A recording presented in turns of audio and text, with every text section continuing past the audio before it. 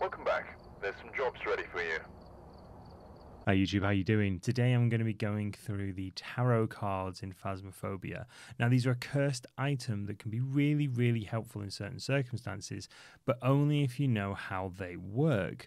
And one of the big problems is that they're not well explained, and they're definitely not explained enough to understand the mechanics that they are impacting, because those mechanics just aren't mentioned a lot of the time. So we're going to go through them one by one. They are dead simple to understand, dead simple to remember. I'm going to go through each one, what they do specifically, and how they can be useful to you in your ghost hunting activities. So without further ado, let's dive straight in. The Tower card. So let's talk about the Tower card for a second. This forces an interaction and doubles all ghost activity for 20 seconds. Now this is really useful if you want to force some interactions for things like EMF readings or fingerprints or book writing or anything like that. Or if you're able to identify the ghost based on its specific behavior. The Wheel of Fortune card. So the Wheel of Fortune is very much a coin toss in regards to what you get when you draw it. The individual player who draws it either gains 25% sanity if it burns green, or they lose 25% sanity if it burns red. Now this can only really be useful if you've run out of sanity pills and you happen upon the tarot cards, or if you're trying to get the lower sanity objectives during your investigation. The Fool card.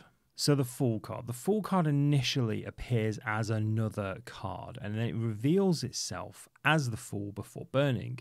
So drawing this card basically lets you know that nothing has happened and you've essentially wasted a card. It's also important to point out that during a ghost hunt, cursed or otherwise, all tarot cards that are drawn will be Fool cards. So don't go wasting your tarot cards whilst the ghost is pottering around after you. The Devil card.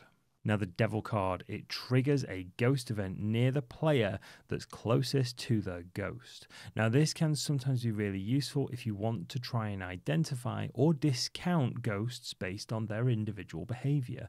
A good example of this is the Oni. Now if you get this Devil card and you get the Airball ghost event, meaning the little ball of mist follows you around and you hear a hiss noise in your headphones when it hits you,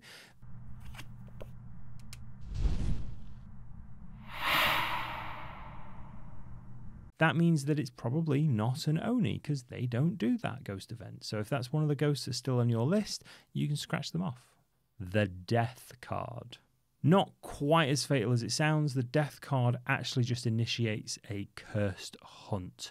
It doesn't automatically kill you or anything like that. And to understand more information about cursed hunts, there will be another video on my channel very shortly and another short going up just to explain what they are, why they're special, and what makes them different from regular hunts. The Hermit card.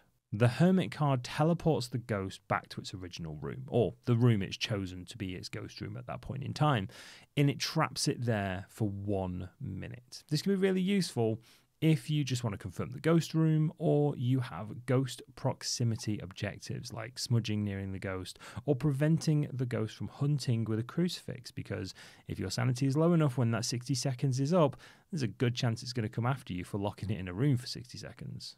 The Sun card. The Sun card is nice and easy. Whoever draws it, their sanity is now at 100%. The Moon card. The Moon card is nice and easy. Whoever draws it, their sanity is now 0% instantly. This is actually a really useful card if you are going for the low sanity objectives in your investigation, but otherwise it is a surefire way to trigger a hunt almost immediately. The High Priestess card. One of the rarer tarot cards to draw, the High Priestess card randomly selects a player that's died and brings them back to life.